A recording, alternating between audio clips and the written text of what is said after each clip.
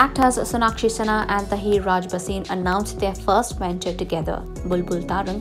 The film is helmed by Shree Narayan Singh and will release on Netflix India.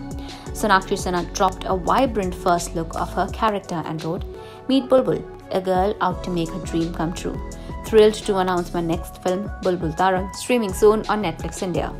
Written by Arshad Sayeed, the film revolves around a chirpy young girl called Bulbul who has one simple dream. She wants her groom, Rishi Kumar, to come to his baraat atop a horse.